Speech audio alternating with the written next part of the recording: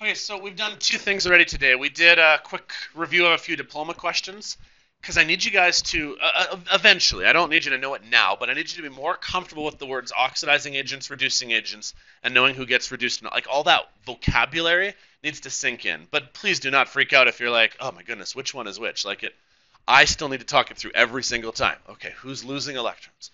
Okay, if you're losing electrons, then that means you're being oxidized. If you're being oxidized, that means you are the reducing agent. Like every time, I literally have to do that. Okay, so that was the first thing. We talked a lot about vocabulary. And then now that we've looked at kind of our lab here, I think we're ready to talk more in detail about this table. And so I'm going to do something I don't normally do. I'm actually just going to read right off my slides here because I think I've got these points in a good order. We've talked about redox reactions. A redox reaction involves two things, right? It involves reduction and oxidation. There cannot be a Daniel and me $10 relationship without both of us being here, right? I have to give him $10. He has to receive it. You have to have both, right? And so that's why we have the gained and lost part. And over time, you'll hopefully be able to tell me which one is which. Electrons are gained by the oxidizing agent. Let's review why.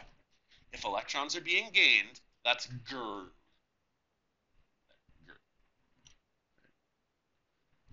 Gain of electrons is reduction, but whoever is reduced is the oxidizing agent. It's like opposites. And then if electrons are lost, loss of electrons is oxidation, but whoever gets oxidized is the reducing agent. I'm not good at English, but you guys know the words verb and noun. You guys know those words a little bit? Like an action word versus like a person, place, or thing. You guys are somewhat nodding at me. You're like, oh, great, I have English this afternoon too. Getting it now as well. Okay. In terms of like English words, reduction is a verb. To be reduced is an action.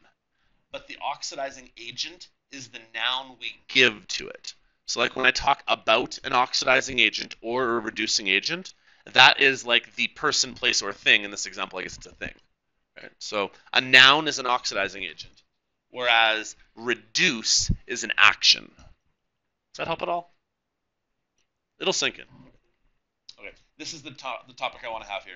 Think of it as a tug of war, some sort of fight. Okay. If someone's having electrons being given or taken away, there's kind of a fight for it. And in the example I've given so far, Daniel just always takes my money. Except I've never actually given him money, but it's always hypothetical.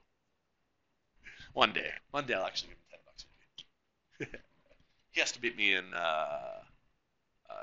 Smash Bros or something like that. Then. Okay, so here's the terminology we're using then. If one entity is actually able to pull electrons away, the word we use is spontaneous reaction. Okay, if Daniel is actually able to take my money from me, or if fluorine is actually able to take copper's electrons, we call that spontaneous. It means the reaction actually occurs. But there are many reactions where nothing happens at all. And we were able to see that, hopefully, here, is that some of those metals left in the solution, they did nothing. And so when copper came knocking, saying, come give me your electrons, they said no. Right? That happens in chemistry. The biggest reason why is probably this term here. Right? That's more or less the concept behind it, right? Is, well, who has more of a desire for electrons? We've already learned this word, right? Electronegativity.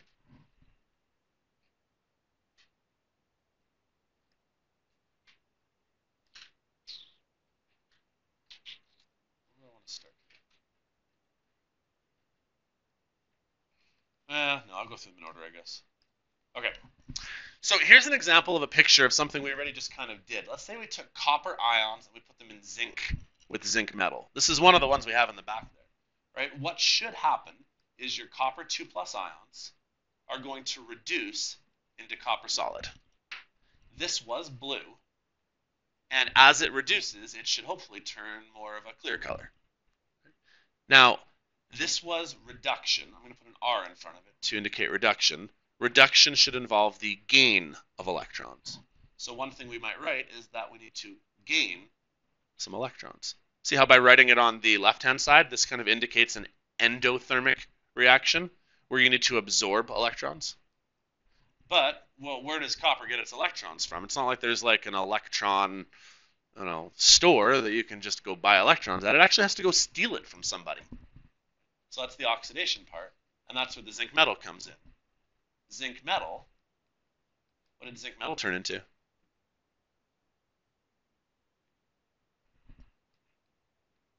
Zinc 2 plus. So it kind of went the opposite way. This guy went from an ion into a metal. This guy's going to go from a metal into an ion. And then in doing so, if this guy goes from a metal state to an ion state, see how this guy went from a charge of 0 to a charge of +2? How do you go from 0 to +2? What has to happen? You'd have to lose electrons. So to show the loss of 2 electrons, I'd put them on this side over here. This is known as a reduction half reaction. This is known as an oxidation half reaction. And if we use Hess's law to kind of combine them together, we end up with our net redox reaction, which would have been this. Copper 2 plus in an aqueous format would have reacted with some solid zinc.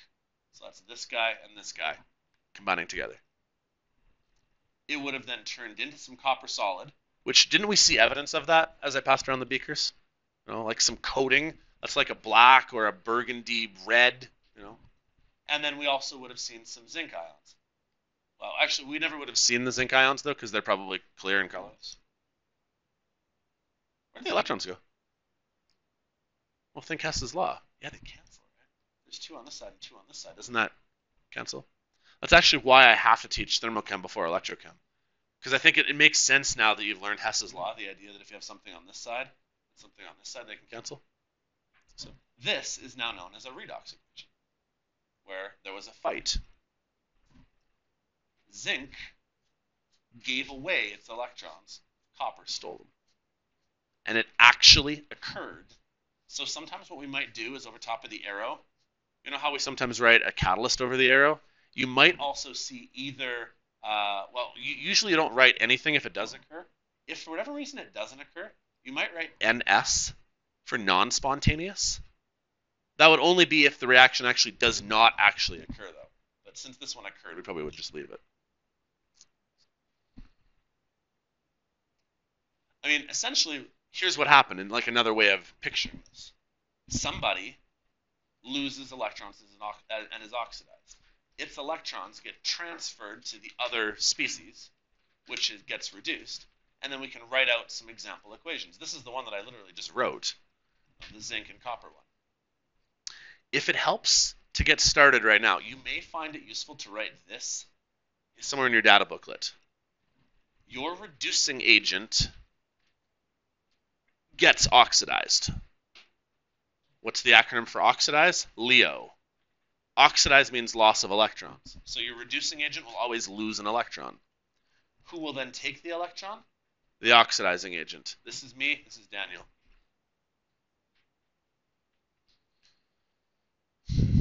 How am I doing? Does this make sense? I think I need to hop ahead. I'm going to skip now. I don't know, I'm just kind of gauging reaction here. I think I'm going to hop ahead and I'm going to try an example of doing something, because I've been talking about theory now for a while. Let me find something we can do here.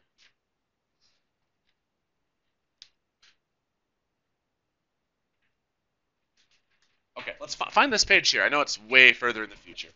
Let's try this one here. And let's try to make some predictions. Good science should really lead to a scenario where you're now able to, once you've learned a few things, you should be able to make a prediction about what will happen in the future. And if you've done well, your prediction should become accurate. All right, so let's make a prediction. What if I were to take some liquid bromine and add it to some iron 2 nitrate? Let's try to figure out what would happen. Can you guys find the slide? Interesting. Okay, let's see. It is, do you have this slide? Yeah. Oh, yeah. You have this slide. Okay. And do you have this slide? Sometimes you will be given 7 redox reactions. Yeah. But you literally don't have the slide between it. Weird. Okay. Okay, write it down with a pencil, I guess, somewhere. Grab a backup sheet of paper somewhere. I'll give you a second to write here, I guess, then. State whether the following compounds will react. That's all I'm asking for. Will these things react with each other?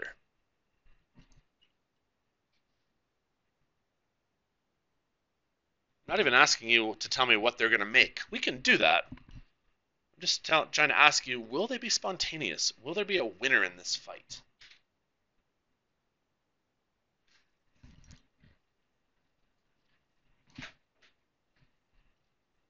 This is called wait. Does that make sense? Because if I were to all of a sudden just keep going, they'd all be frantically writing down. So I have to stop and pause for a second.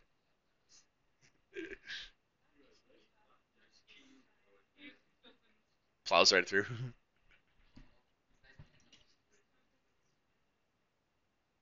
Fair enough. I don't have any good stories.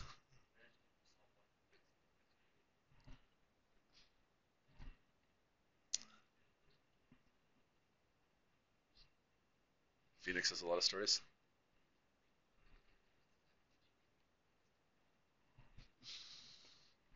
All right.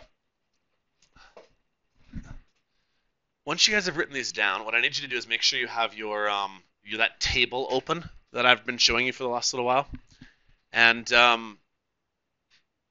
probably use a pencil lightly because you're probably going to be erasing and going in here lots. Because we're going to use this table a ton to try to predict things. Until you get better at finding things on that table, like I'm pretty good at knowing where to look because I have years of experience. You guys have looked at it for a day. You're probably going to want to do a lot of circling of the species, the items you have on your table there. So here's what we're looking to do once you guys get to this point here. On that table, here's what I want you to do. Find BR2 and circle it. On that table, I'm going to flip back in a second here, but here's the table on the next slide here. Find BR2 liquid wherever it is. It's right there. And circle it. I'll flip back to the slide here. We're also going to want to try to find Fe and NO3. Now, here's one of the issues, though. This is an ionic compound. Do you guys remember from literally the first thing I would have taught you back in Chem 20? Ionic compounds in water can dissociate. So we can really consider this to be an Fe2 plus that's aqueous. And we can also consider this to be two NO3s that are aqueous. So here's my task for you. Find and circle bromine liquid. Find and circle Fe2 plus. And find and circle any NO3s you have in the data booklet. So I think everybody's almost done writing these down. I'm going to flip the page in a second here then. So bromine liquid's up here. We're also looking for Fe2 plus. It's like a word search. I'll help you out. There's an Fe2 plus right here. If you want to kind of look for perspective, there's an Fe2 plus right there. There is also a second Fe2 plus down there.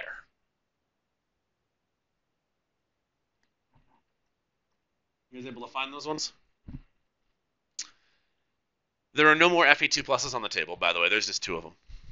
Anybody know why there's one on both sides? I haven't fully explained this table yet. It's because one can reduce and one can also oxidize. Yeah, because it can either go from a 3 plus to a 2 plus, or it can go from a 2 plus down to a 0. It actually is capable of both going up and down. Okay, the last thing we had to look for was nitrate ions. And there are nitrate ions on the table in a few spots. There's one right about here. You can see that one. And I think that might actually be it. I think what else is on this version of the table. I think that's it. Okay, so here's what we're looking for. We are looking for an entire reaction where somebody up on this side over here, remember how these guys right here are being reduced? Literally, we call it a reduction table. Things on this side of the table are oxidizing agents. And if you'd like to, you can probably label your table as so. These are all oxidizing agents. Everybody on this side over here actually happens to be a reducing agent. And the way your table works, Sam, you used this word earlier. You were really strong when you resisted Daniel's attempt to steal your money. And so we would actually say that the strongest oxidizing agent is at the very top. And as you go down, you get weaker and weaker and weaker. So the strongest oxidizing agent we know is fluorine. What does an oxidizing agent want to do? Well, it wants to reduce. And what does reduction mean? What reduction means is that you want to gain electrons. Long story short, If someone wants to gain electrons, they want to steal electrons from somebody. So your strongest oxidizing agent, fluorine, is the best thief we have. Does that make sense? Fluorine's a great thief. Fluorine steals electrons. Well, the way it actually works for reducing agents is reducing agents are on the other half of the table. And your strongest reducing agent actually happens to be down here, at the bottom right here. Lithium is actually the strongest reducing agent we know. And it actually goes the opposite way. Let me explain why. What does a reducing agent do? Okay, well, a reducing agent is a noun. What it does is a reducing agent oxidizes. And what does oxidize mean? Well, oxidize means it loses electrons. Does lithium want electrons? No. Lithium would actually very much like to get rid of its one valence electron, right? Doesn't everybody in group 1 and group 2 on your periodic table, don't they all have either 1 or 2 valence electrons? Wouldn't they love to get rid of them and become ions? So your lithium solid right here, it is your strongest reducing agent going up. The way this table basically works is that if you can find a downhill trajectory, which I've already shown you, like, for example, from here to here, you can make a spontaneous reaction because you have somebody right here who is a strong oxidizing agent, and you have somebody down here who is lower than it in the rankings, and it can steal its electrons. Can this iron right here react with that one right there, though? The answer is no, because it's like that would be like this number 6 seed beating the number 1 seed. Okay, I know that happens like in real life, but in chemistry, the 1 seed always beats the 2 seed, which should always beat the 7 seed. Right? Shh! Don't talk about the Patriots here. That hurts still. Don't change off the slide you're on, but I'm going to find a slide I had further back here. It basically works like this. When you have your table, if you have a downhill trajectory, when you're looking for things, it's a spontaneous reaction. But if you have a, yeah, that's what I have right here. If you have a downhill trajectory, like from here down to here, you have a reaction that can take place. Whereas if it goes kind of the other way, and it goes actually uphill, I really should change my arrows on this slide here. Then it's not.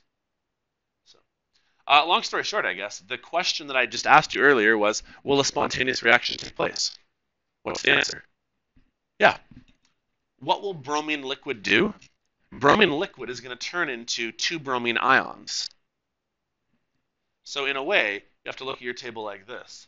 This bromine liquid is going to turn into 2 bromine ions. So if I wanted to continue this right here, I would say this bromine liquid turned into 2 bromine negatives. That's what's going to happen to it.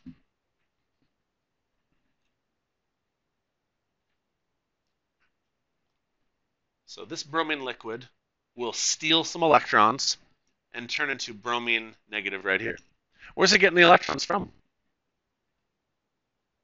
It doesn't just pull them out of thin air. It steals them from this iron right here. What is this iron 2 plus going to turn into? Well, it actually goes like backwards the other way. If one goes like this and takes electrons, then this one right here has to give electrons. And so this iron 3 plus or 2 plus right here is actually going to go to iron 3 plus. Sorry if it's a little bit blurry here. Let me erase that. This right here was my iron 2 plus, which I had circled. What's going to happen is this iron 2 plus is actually going to lose an electron, and we're going to make the arrow go like in a reverse method. It's going to lose 1 electron and become iron 3 plus. So what's going to happen here is your iron is then going to also turn into an iron 3 plus. Iron 2 plus will turn into iron 3 plus. And this we would call a spontaneous reaction because it is sufficient to take place. It will occur.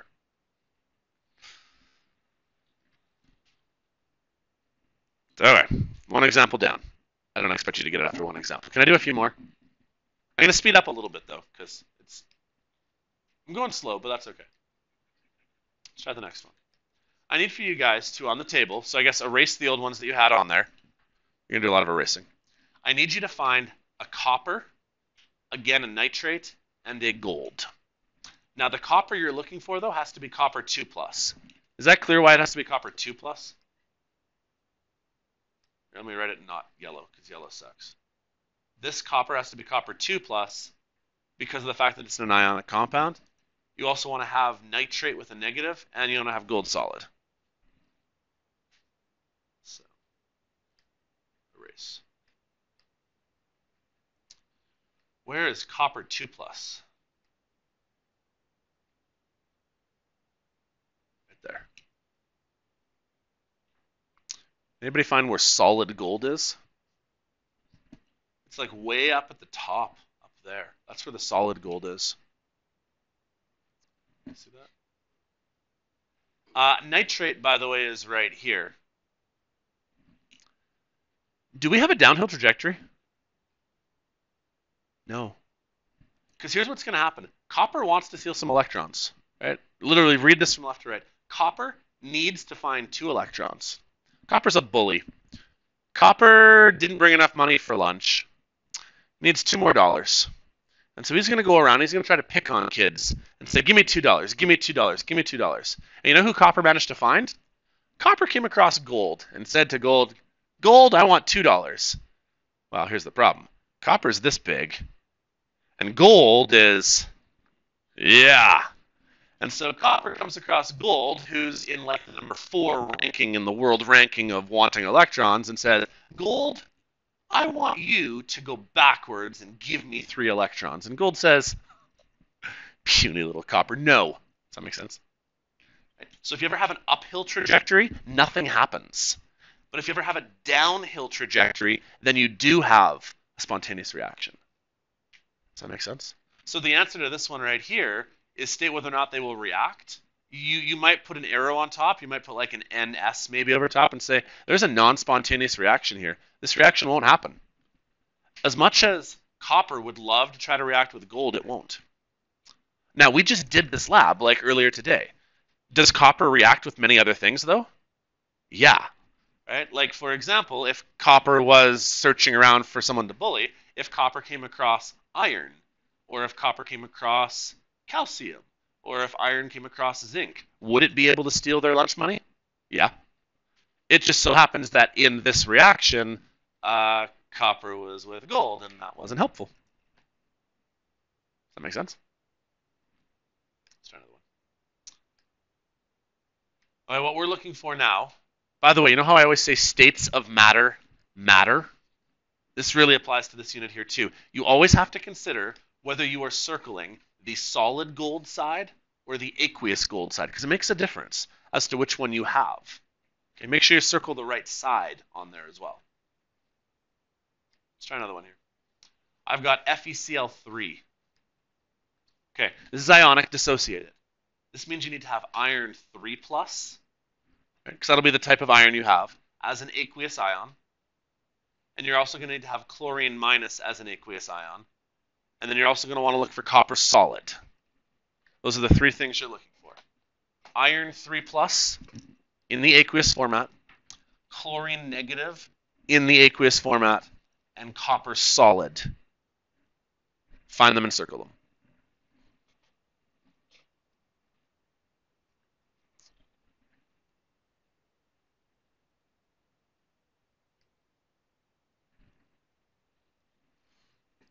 And don't worry if it takes you a long time at first, okay? Over time, I promise you will know exactly where to look for copper because you'll have done it a few times.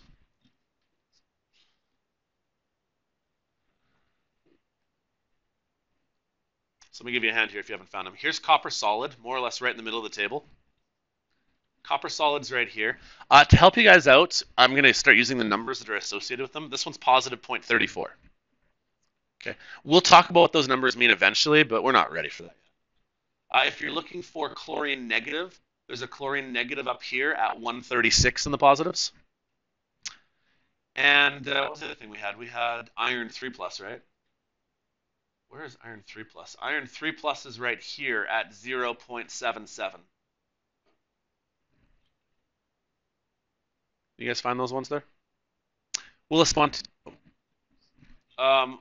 chlorine negative. Oh, I get what you're saying. Because there's also like one sitting up there. Is that what you're meaning? Yeah. Can I talk about that in 1 second? I was going to get to that. You've beaten me to something I was going to point out. Remind me of this if I don't come back to it. There's also one right here as well, by the way. Actually, you know what? I should talk about it now. How do you know which one to use?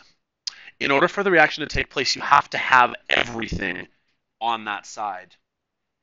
Let's look at this one right here. In order for this one to work, you'd have to have chlorine ions, but you'd also have to have some hydroxide.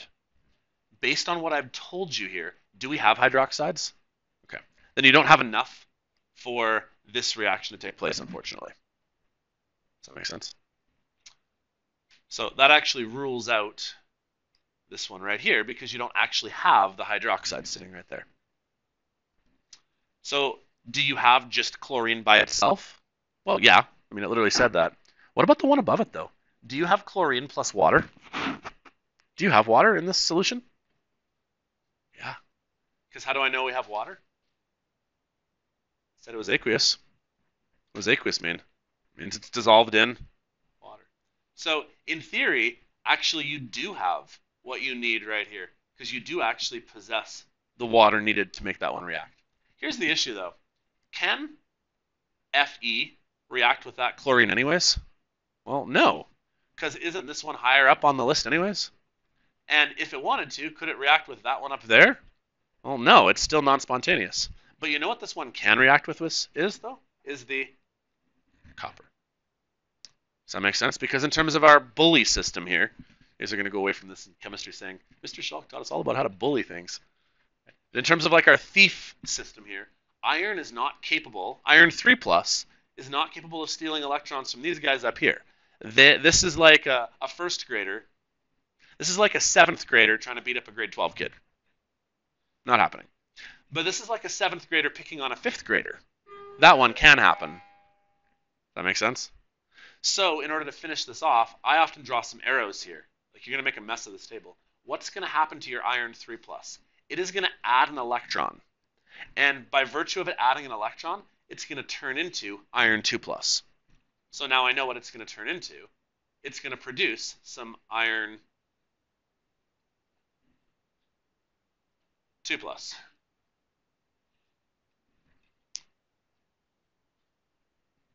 Let me go back to the table here again. My iron 3 plus will gain an electron and turn into iron 2 plus. Where did it get its electron from, though? Well, from copper. Copper is going to go reverse. These guys right here, they're not going to go in reverse because they're too strong, right?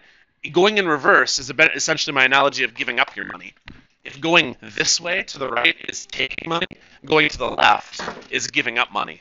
So will these guys up here want to go backwards and give up their money?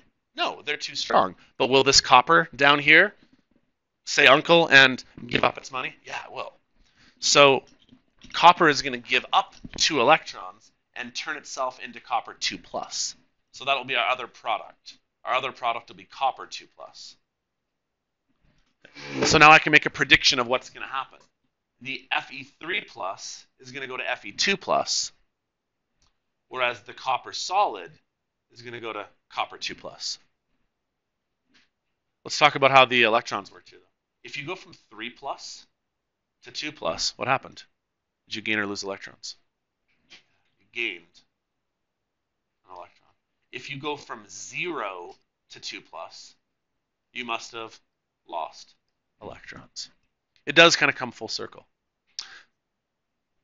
Good question. What does happen to the chlorine? What do we call it? Spectator out. Because it didn't do anything. Yeah, good question. You look like you have a question.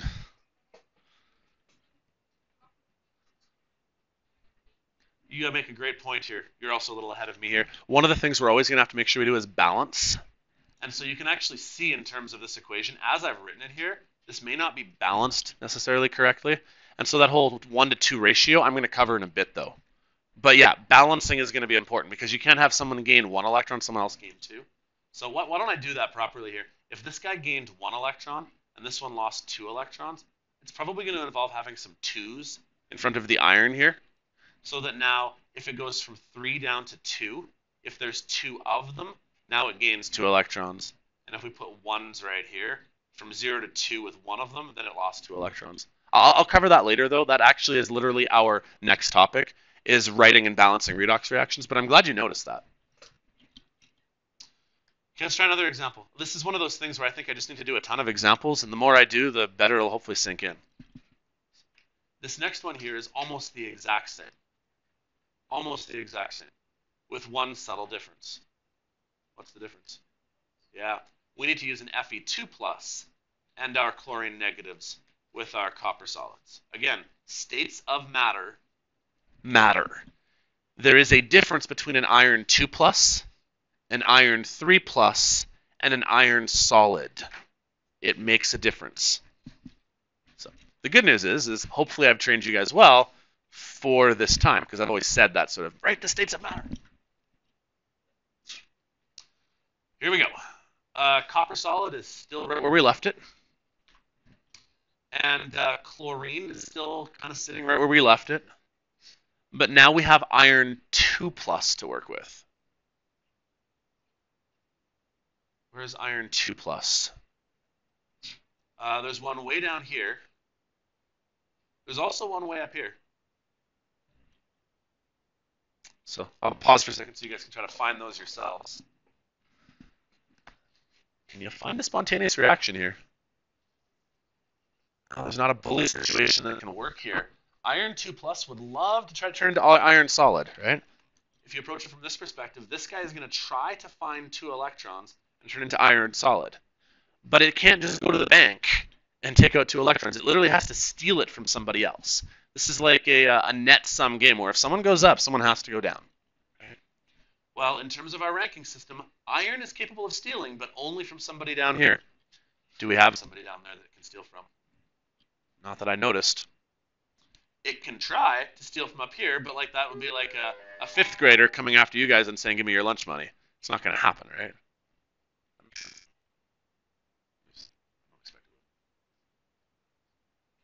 Okay, I want to point out one more thing here. This is actually what we believe happened yesterday in our lab. Remember how the calcium reaction kind of got away from us a little bit there and started bubbling over?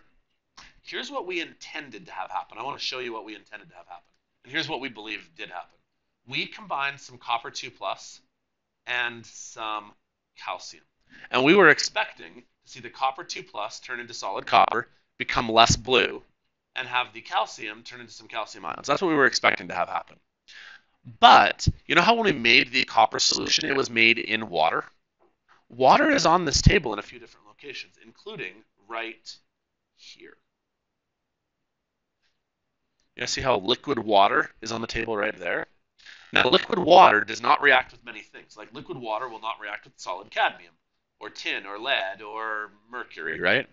But there is actually a spontaneous reaction that can take place between liquid water and calcium. And you know what it ends up producing? Liquid water ends up producing hydrogen gas. You know how it was bubbling? That's why I all of a sudden freaked out, because my 2 thoughts were, here's my thought process. It's boiling. Really weird as to why it's boiling. And I was a little perplexed. And then all of a sudden it dawned on me, what if it's not boiling? What if it's hydrogen gas? And if it's hydrogen gas, what can happen to hydrogen gas if it's exothermic enough and we overcome that activation energy? And since it wasn't in the fume hood, that's why all of a sudden it was like, get back. Because I realized it could be hydrogen gas. And then I knew it for sure because when I put phenolphthalein on it, the other thing it produces is hydroxide. And what does phenolphthalein do in the presence of a base? Turns pink. And so that's why I'm fairly certain that's what happened. Now, we were surprised by this because it's not what should have happened. In terms of should have happened, it always is supposed to go in the order of strongest down to weakest. And so our strongest should have been reacting with the weakest down here. It should not have gone water before calcium. It actually should have gone copper first, which is why we were a little perplexed. But it may have been just because we didn't use enough copper, because the solution was pretty pale. But I think that can actually help explain this scenario yesterday. And hopefully you can kind of understand my panic all of a sudden there, where I was like, shoot, if that's hydrogen, we're in trouble. So, does that make sense? So, fortunately, I think it actually was better. I said this to Melissa last night when I spilled it. I think that actually was best for it, because then what ended up happening is rather than all of the hydrogen being like concentrated at the top of the beaker there, as soon as I spilled it, it would have been able to dissipate better, and that actually might have actually been a good thing. So, anyways. Thank you, Darian. Well, because I did have that blow up, like you guys in grade 12 heard that happen with the sodium last year, right? So like it could have been bad. So, thank goodness. Because you guys heard that bang from Lab's classroom, right? Yeah. Well, so last year, you guys know how I put sodium in the water there, and it like fizzled a little bit there. I put too much sodium in, and it literally caused the beaker to like shatter and explode in all different directions. The good news is we were under the fume hood, so any glass wouldn't have been shrapnel, but like essentially like it was kind of like a mini bomb, right? Except like, well, I know you laugh because we're safe. You don't laugh when it happens to you. But like the glass would have shattered in 360 degrees, and you might have had shards of glass basically embedded in you. That wouldn't have been good. So thank goodness nothing bad happened. We'll never speak of it again. All right. Let me go through this slide right here now, because I'm running out of time here. I got to pick her up a little bit. Here's kind of your process for how you solve this. You're going to be given different reactions, and we got to figure out what happens. You guys still with me? Too much excitement from the hydrogen producing reaction. Okay, here's what you do. If you're given some different reactions, you have to use your redox table. The idea is you need to identify your oxidizing agents and reducing agents, and then if the reaction is going to be spontaneous, the OA is above the RA. What that really means is that the reaction goes with a downhill trajectory. Whereas if the reaction is not spontaneous, it goes with an uphill trajectory. Okay. That's how you can figure out basically whether a reaction is going to take place or not. Downhill versus uphill. We're going to practice this a lot, okay? This is not like we're done with this concept here. But I'd like to show you an example of a diploma question that I need to prep you for, because they ask one of these every year. It's right here. Well, actually, let's do the actual diploma one. Do you guys have this one, though? Okay, let's do the one before it, then. You don't have that one? Did you actually look?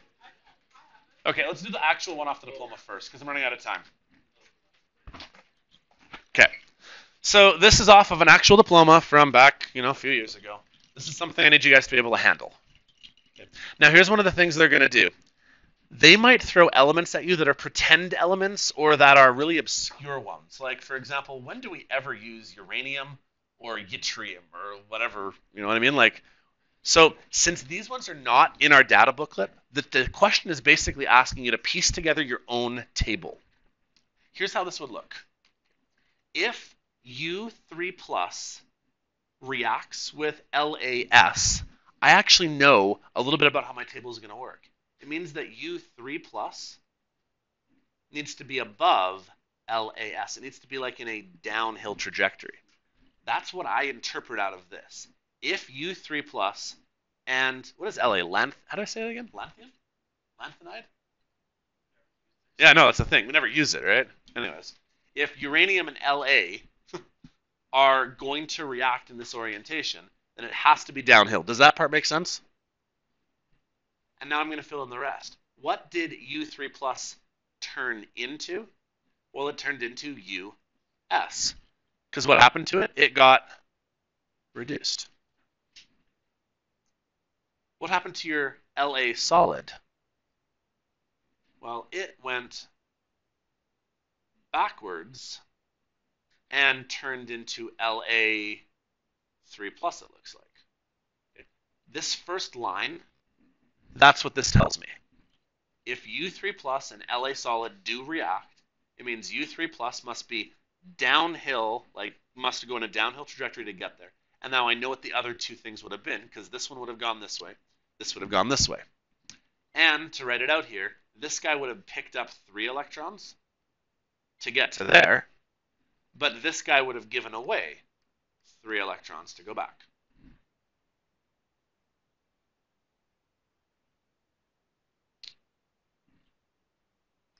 Second line. It says that Y3 plus and U solid do not react. Okay, I've already labeled where U solid is, right? U solid is right here. If Y3 plus does not react with it, I'm going to tell you where it's not. I cannot put Y3 plus up here. Does that make sense? That's not where it can go, because if I did put it up here, it would have reacted with U solid. Does that make sense? So it means that either Y3 plus was there or there. Makes sense? Because from here, that would have been a non-spontaneous reaction. Or even right there, it would have been a non-spontaneous reaction. How am I going to figure it out? Well, let's use the third reaction. Y3 plus does react with La solid. So if I put my Y3 plus right here, does this Y3 plus react with the La solid like that? Well, no. So by default, the way this puzzle gets solved is that the Y3 plus must have gone there. And now I'm going to fill out the rest. What does Y3 plus turn into?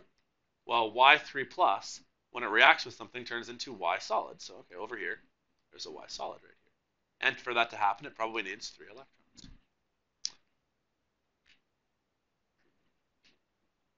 Let's try it one more time from the top, make sure everything kind of makes sense. Is U3 plus above La solid? Is U3 plus above La solid? Yes. Is Y3 plus below U solid? Is Y3 plus below U solid? Is Y3 plus, though, above La? Y3 plus is above La. Now for the final step. This asks us to take the oxidizing agents listed from strongest to weakest. What is an oxidizing agent? Well, an oxidizing agent is a noun. What is the thing that the oxidizing agent does? It reduces. What does reduction mean? Reduction means to gain electrons. Is this side gaining electrons or this side gaining electrons? This side right here, isn't this guy gaining an electron? Because these guys over here, they're actually going like backwards. This guy is going to turn into this and lose electrons. So these now are the things that were gaining electrons. And we need to rank them in order of strength. Well, how do we rank them according to strength? You're number 1, king of the ring. You're number 2, second best. You're number 3, the weakling. So in terms of ranking, it should have gone U3 plus, followed by Y3 plus, and then La3 plus. The answer is B. Okay, I know I did all that work. First question, can you follow it? Okay, harder question, can you do it by yourself, like with some practice eventually? Because we're not quite ready yet. You guys want to try one more and then call her a day? Do I have time? I have time. One more? You'll have to write this one out. Well, actually, no. You can do this one right here. You have this one here, right? I know it's not a diploma question, but it's the exact same concept. Why don't I try one more with you?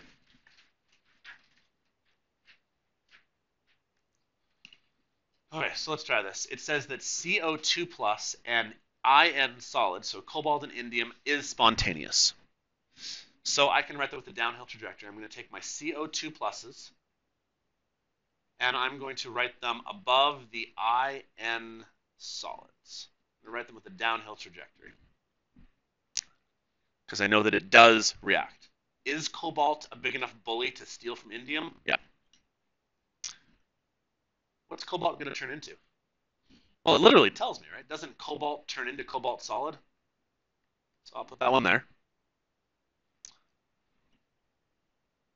Okay, now how does cobalt 2 plus turn into cobalt solid? Well, the reason why it's able to do that is because it gained 2 electrons.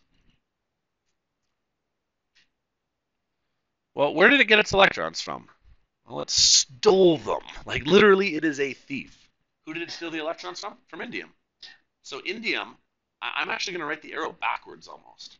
I'm going to say, well, indium must have turned backwards into In3 plus. And I know it's In3 plus because doesn't it literally tell me that's what it turned into? So this In solid, it actually goes backwards into In3 plus. Your data booklet, by the way, writes these with double-sided arrows. If I haven't pointed that out yet to people, it often writes them with an arrow going both ways, because you can think of it going forward as reduction or backwards as oxidation. How many electrons, though, does indium give up? 3, right? Wouldn't it have to be 3? For there to be from a 0 to a 3? Now, hang on, doesn't that explain why we have to have balances with 3s and 2s here, though? Because what they had to do is they had to like take this reaction and times it by 3, because if you take this and times by 3, you have 6. If you take this and times by 2, you also have 6. So I'm going to talk about balancing another day, though. That's more than I want to chew off in one class. You do have to balance. Any questions on? Literally, that's what I got from line 1. This whole first line told me where these two things go. Now I want to do copper. It says that copper 2 plus and cobalt solid also react. I'm going to write copper 2 plus just right here, and I'm going to move it with my pen. Currently, is copper 2 plus in a place where it's spontaneous with cobalt solid? Well, no, that's uphill. What if I moved it into this ranking slot? Would then the copper 2 plus be spontaneous with cobalt solid? Okay, so that means it has to be up there, I guess. So I'm going to... Smartboards are awesome. There you go. So now we know that copper must be actually the new king of the ring. Now copper is spontaneous with cobalt. I just got to fill out the rest of the table here. Well, what is copper going to turn into from a 2 plus? Well, it turns into copper solid. And the only reason it can do that is because it picks up 2 electrons. There, I've now ranked my next one. Now our last one. It says that copper 2 plus and palladium do not react. Now I already have copper 2 plus on my table, so I'm going to write out a PD solid. And I'm going to put it in a few different spots. We'll see where it... Select. We'll see where it's logical. If I put it down here, copper 2 plus and PD solid, that would be spontaneous. So here doesn't work. There doesn't work. There doesn't work.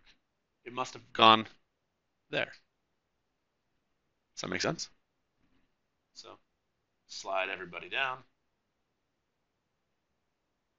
Now, we kind of have to use our best common sense and figure out, well, what would have palladium turned into?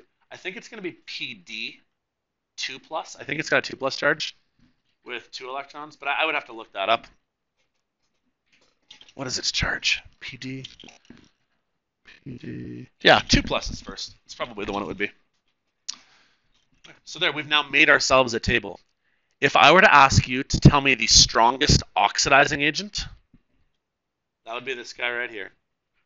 If I were to ask you to tell me the weakest oxidizing agent, that would be this guy right here. I'll even write them out. This is the strongest oxidizing agent. This is the weakest oxidizing agent. If I asked you for the strongest reducing agent, that would be here. If I asked you for the weakest reducing agent, that would be right there.